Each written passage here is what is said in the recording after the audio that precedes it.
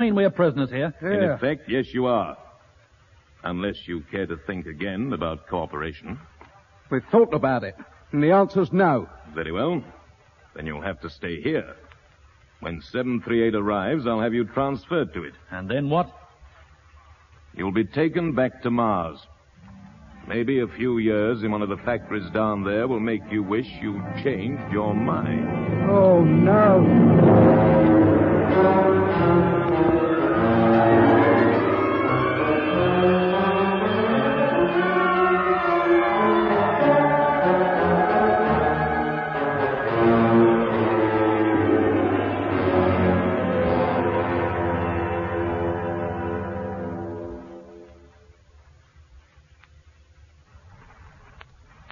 All right, Frank. Try once more. If we don't find them this time, we'll organize a search. Yeah. Well, there it is, the Great Hall. I'll scan the place from end to end. Roger. What's the point? We've covered the whole route between here and the sleeping quarters a dozen times. Well, once more can't hurt. Oh, nothing. You want a close-up of the foot of the staircase? Yes, please. Well, there it is, in darkness, just as before. Well, then they can't be up there. Paddy distinctly told us if anybody used the stairway, the light would automatically come on. But once they reached the room, it'd go out. Only if they closed the door behind them. And Lemmy and Mitch wouldn't have done that. They didn't intend to remain longer than a few moments that it would take to collect the bed and head back here again. What could have happened to them? Well, they could have got lost. Paddy said that from here, the way to the sleeping quarters was rather complicated. But he gave them the fullest directions. And if they did miss their way, all they had to do was turn round and come back. They must have been gone for at least 2 hours now. And if we go and search for them, and they return meanwhile? Well, one of us will have to stay here. You'd better, Frank. You and I'll go, Doc. Very well, if you say so. Try to follow us on that vision phone, will you? Well, I tried to follow Lemmy and Mitch, but it doesn't seem to receive all the places it did before. Well, do your best just the same. Well, of course, but find them soon. I'd hate you and Doc to get lost as well. If Paddy was right, it shouldn't be possible to get lost. He controlled only part of the ship, and he said it was almost impossible to pass from one section to another without the Martian's permission. Well, let's hope he's right. Come along then, Doc. Look, hadn't we better try the other door? Why? Nothing happened the last time we tried it. Well, it's the quicker way, and it might be working. Oh, very well. No, still out of action. We'll have to go the other way. Come on.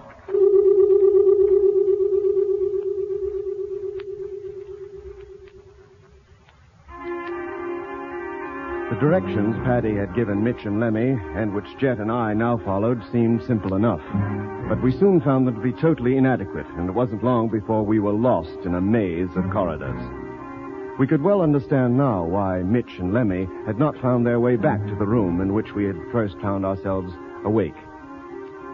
There was no word from Frank, so we could only assume that the vision phone of the control panel, where we hoped he was still sitting, was incapable of being tuned to whatever part of the asteroid Jet and I were now unwillingly exploring. We were in a long, winding, well-lit corridor, similar to the one where we had first heard the voice of the Martian. It was so similar that for a while we both thought we knew where we were, but as we progressed and no warning voice told us to turn back, we soon realized we were mistaken. Hold it, Doc. Oh, this can't be the way. There should be a set of those spiral steps leading out of here. Should have been on the right, about 50 yards after coming down that slope. That's if Paddy's instructions were correct. I doubt if they are. Yeah, so do I. Maybe we'd better go back to that big junction. Where the 4 corridors meet? Yeah. Well, Paddy said it would be 3.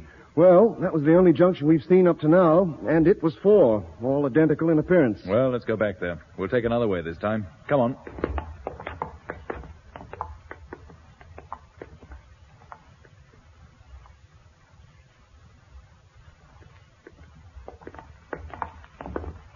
Say, this is the place, isn't it? The junction, I mean.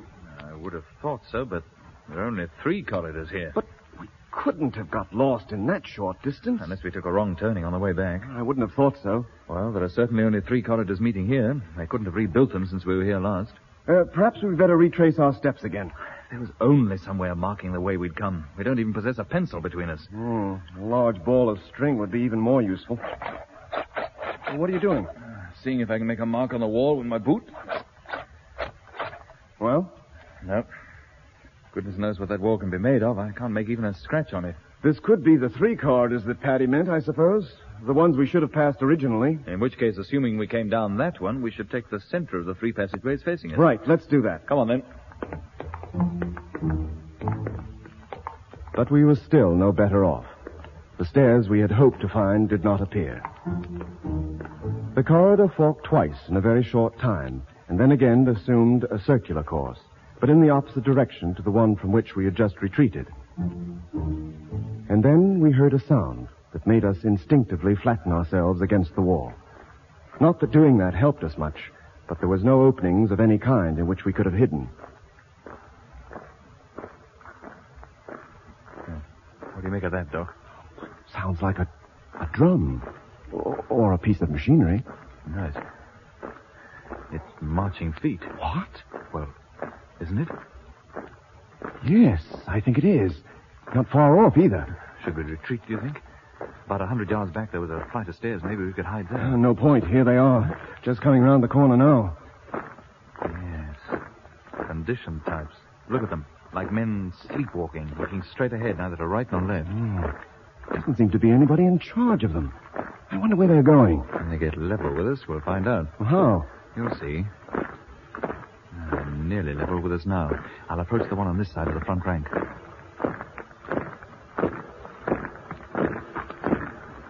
Stop. There. See what I mean, Doc? What are your orders?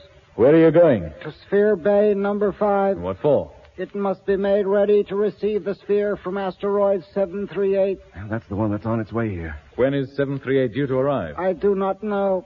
Well, who'll be in that sphere when it does get here? I do not know. Well, who told you to get the bay ready? Orders were received, and orders must be obeyed without question at all times. I've heard that before somewhere. But don't you know who gave you the orders? Orders must be obeyed without... Yes, we know all about that. Hey, Jet, just a minute. Yeah?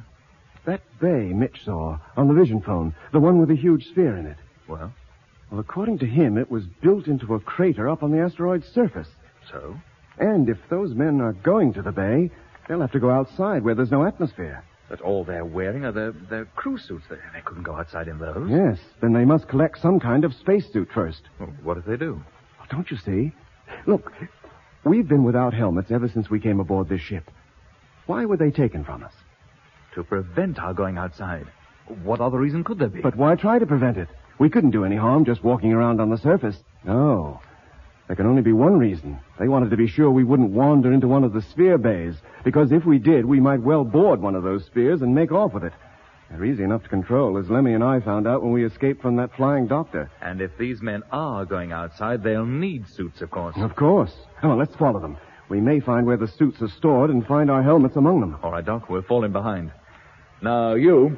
What are your orders? You will proceed to Bay 5 and carry out the orders already given to you. Orders received and understood. All right, Doc. Come on. Let's see what a little conducted tour brings forth. Jet and I walked alongside the group of men. We passed through at least a mile of corridors, occasionally climbing flights of steps and walking up slopes which brought us nearer and nearer the asteroid's surface.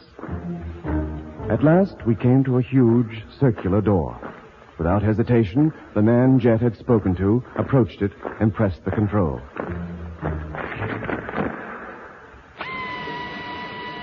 Immediately, there came the now familiar rasping sound of the warning for all doors in our section of the asteroid to be closed. A few moments later, the door opened to reveal a great hall, similar to the one we had passed through when we first left the room in which we had been confined. The difference between this hall and the other was that instead of a corridor being at the far end of it, there was another airtight door, similar to the one we were now passing through. There was also a number of smaller doors set in the side wall. The first door closed behind us. Then the men split up into fours and made for some of the smaller doors. Jet and I followed the men who had been at the rear of the column. When the door for which they were heading was reached, one of the men opened it. He and his 3 companions went inside. Jet and I followed, then stopped in surprise at the sight that met our eyes.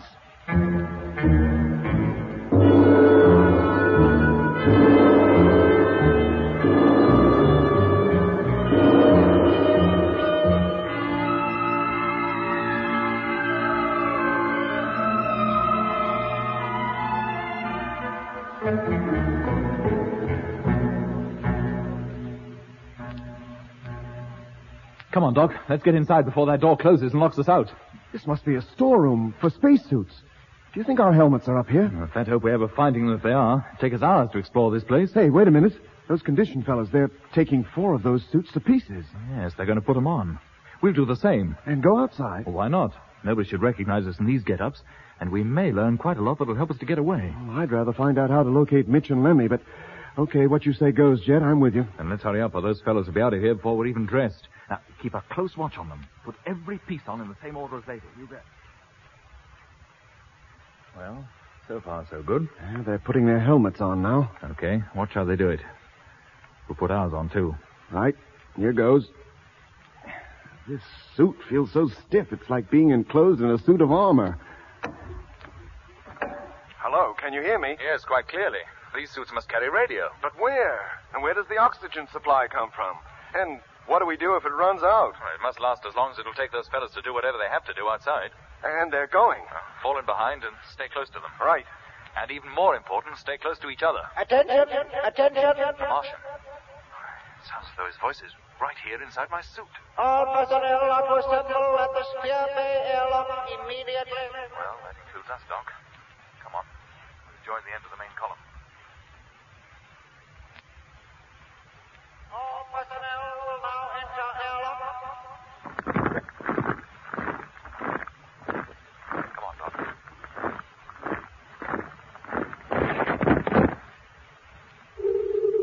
Well, there's no turning back now. The inner door is closing.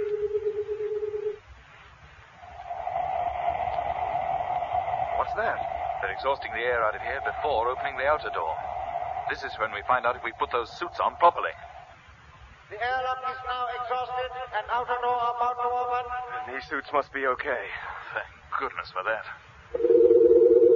And there goes the outer door. All personnel will proceed to their posts and carry out the orders as instructed.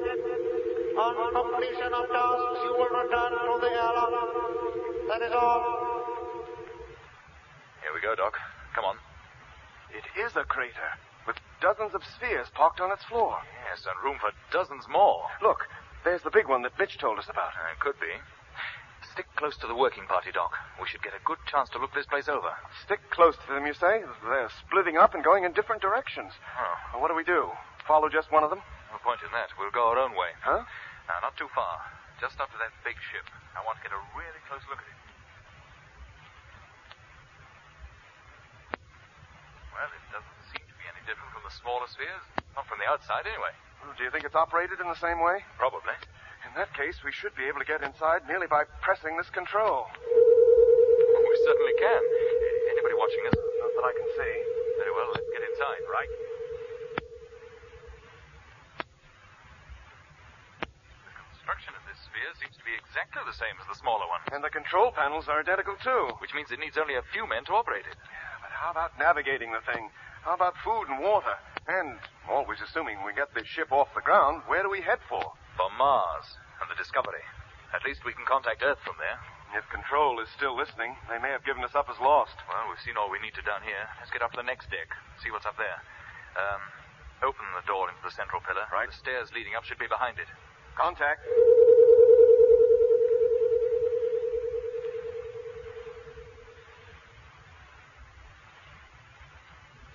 Well, the ship has 4 decks, carries a captain and a crew of 8, is well stocked with food and water, and seems to work on exactly the same principle as the smaller spheres. Well, I think we've seen enough for now. Let's hope Frank was taught to be a crewman on a ship like this, as Paddy says he was. If so, the mere sight of that control room downstairs should bring back to his mind all the training he received when he was conditioned. Yeah. Operating it should then be simplicity itself. It should be, yes. Well, let's get outside again, see what those condition types are up to. Strange. I can't see anyone. Well, let's get back to the airlock. Maybe we'll catch sight of them from there. Right. I wonder when that sphere from 738 is due to arrive. Do you think we might see it land? Well, I'm rather hoping we will. It must be fairly close now. Jet, Yes, Doc? the door leading inside the asteroid. It's closed. Good grief, so it is. Come on. Take it easy. Don't run too hard, Jet. Jet! Is it closed? Tight? Yes, Doc. We can't open it. It's remote controlled. We're stuck. stuck out here on the asteroid's surface.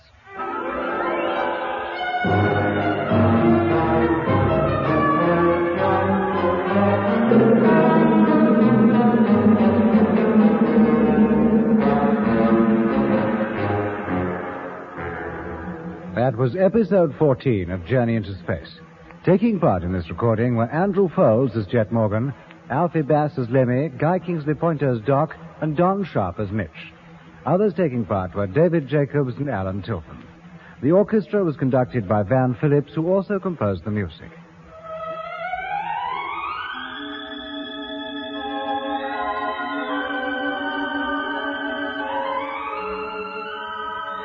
Journey into Space was written and produced for the BBC by Charles Chilton.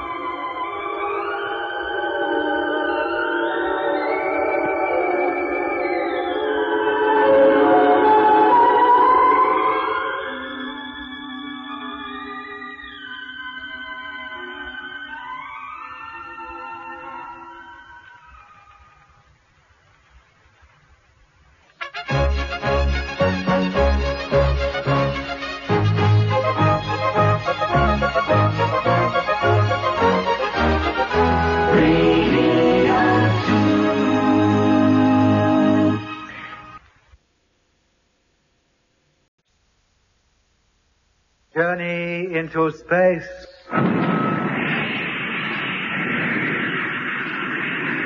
The BBC presents Jet Morgan in The World in Peril.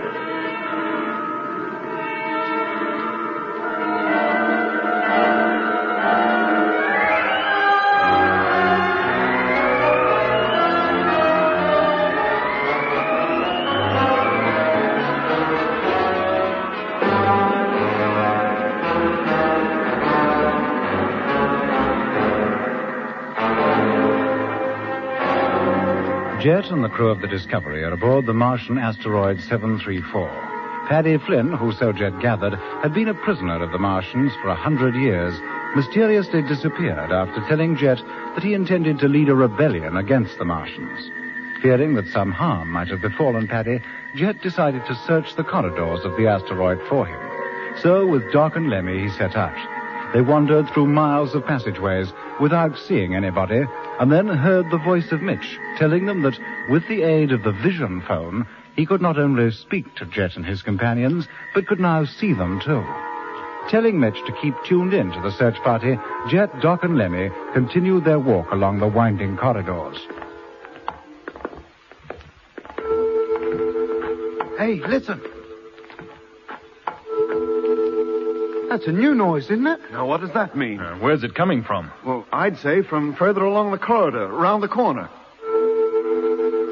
Come on, and take it easy. Go back.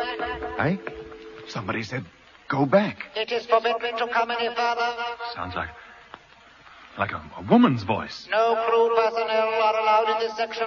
Go back immediately. A woman? Oh, no. What do you mean, oh, no? Don't you remember? Paddy told us he didn't know whether to call him a he or a she.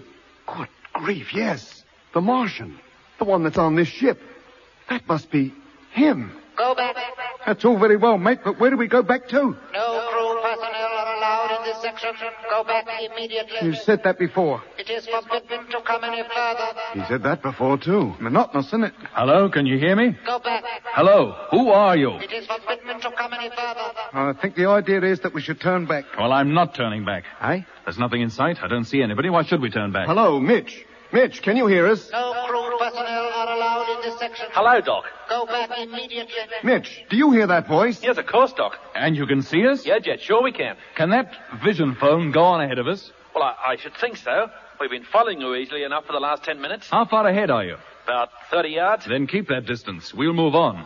If you see anything that might mean danger, let us know before we reach it. No crew personnel are allowed in this section. Go back immediately. Come on, Doc. And you, Lemmy. Now, wait a minute, Jet. Come on and don't argue.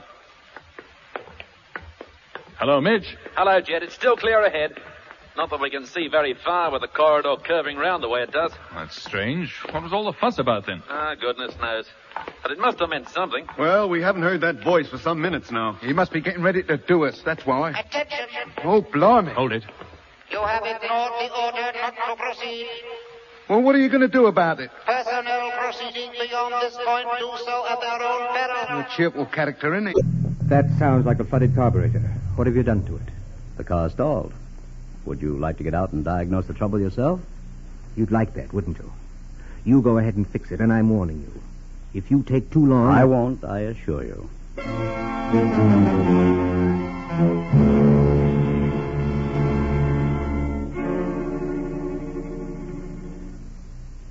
Why don't we get some word, Sergeant? Well, we've done everything we can, Mr. Whitman. Something should come in. And that's the toughest thing about this business. The waiting. I know. They must have taken Connor along as cover. If they did, Connor's driving the car. We put all that on the alarm. Is there any more background on the Dixon family? Any place he'd be likely to go to? I'm having that checked now. In the meantime, the clock is running out. Running out fast. I'll get it. Police headquarters, Sergeant Gillen speaking. Yes? Yes? Where was this? Just a minute, Mr. Whitman. Yes. This is state police. They got something on Connor. Let me talk to them, please. Sure, here you are. Hello? This is Special Agent Whitman speaking. What have you got? I see. Will you read it, please? Yes? Thank you very much. Goodbye. Come on, Sergeant. We've got a definite lead on Connor. I just hope we're not too late.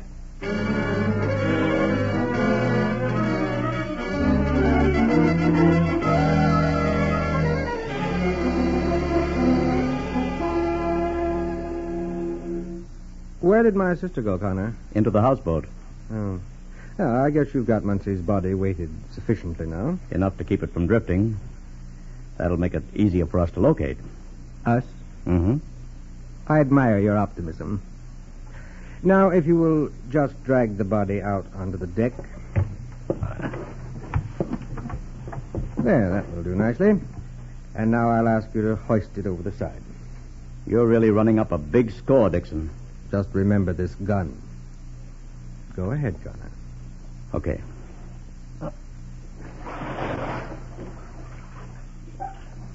And now I suggest that we return to the cabin. Go ahead. After you, Mr. Connor. Thanks. Annette. Annette, will you stop that crying? Leave her alone. Well, Sir Galahad. Will you have a drink? No, thanks. Then I guess we'd better pass on to the next item on the program. That turns out to be you, Mr. Connor. Earl, you can't. Hold it, miss. Dixon. Yes, that's right. And it's been rather unbalanced in my favor, wouldn't you say? No, I wouldn't. What do you mean? You had that pistol on me all evening. But it didn't keep me from working. Working? You didn't see me drop my wallet on the floor of your sister's apartment back in Dayton, did you? Now, don't pull I that. saw it. What? Annette, why didn't you... I left it there because I knew my partner would find it very shortly and know something was wrong. Look, Connor... I'm just trying to get my wits on the record. Very well. And you were right in suspecting I caused the car trouble back on the highway. All you gained was time, if you did. No. I left a note under a tool when I was under the car. It must have been picked up by now. And what did the note say? That we were coming here. Well, that makes you almost even. I'd say that puts me a little bit ahead. Annette, I think we're getting out of here. I hate to keep piling up points, Dixon, but the keys to the car are in the river with Muncie's body. Why, you... Now, don't be a bad loser, Dixon. I haven't lost. Oh, no? Look at that car coming along the riverbank. Where? Oh, thank heaven. Is it the police? It isn't even a car. That was an old trick, Miss Dixon. But I won the match.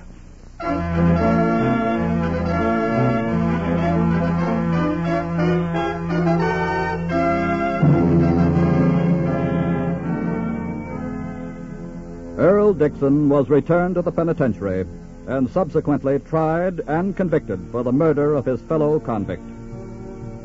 Like all criminals, Dixon had an inflated estimation of his own ability to beat the law. and this was one of the most effective contributing factors to his inevitable downfall.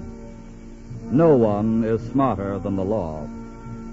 Sooner or later, this inescapable fact is known to all criminals.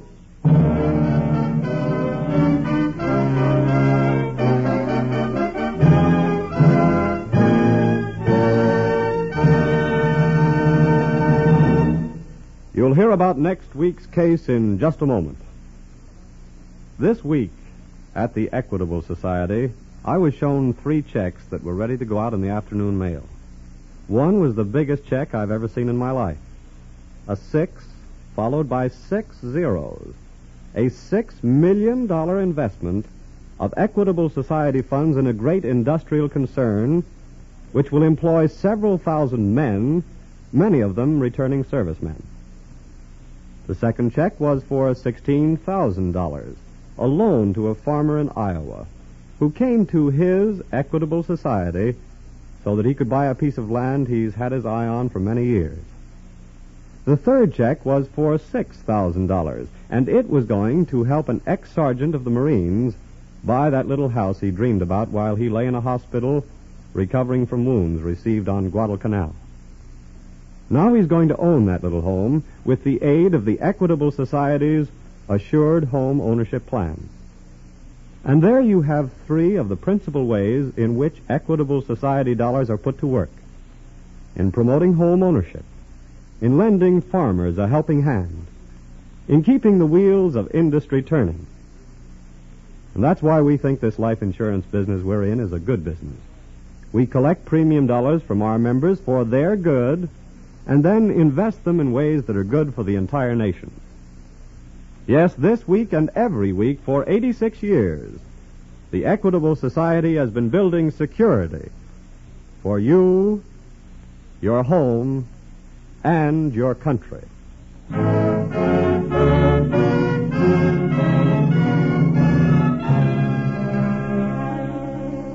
Next Friday, December 7th, is the 4th anniversary of the Japanese attack on Pearl Harbor. Our program that evening will present a thrilling and factual account of the FBI's work on that momentous day.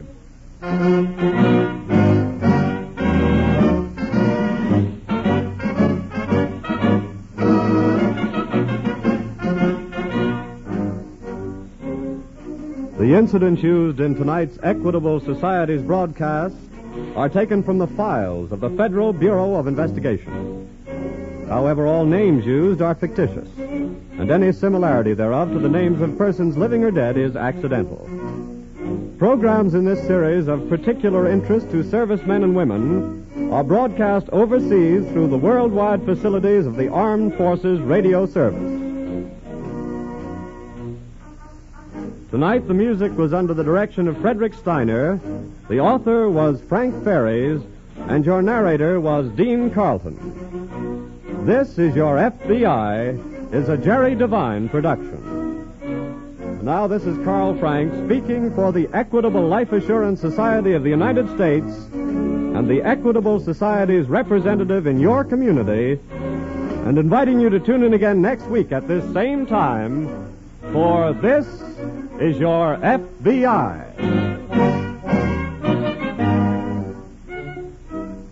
This is ABC, the American Broadcasting Company.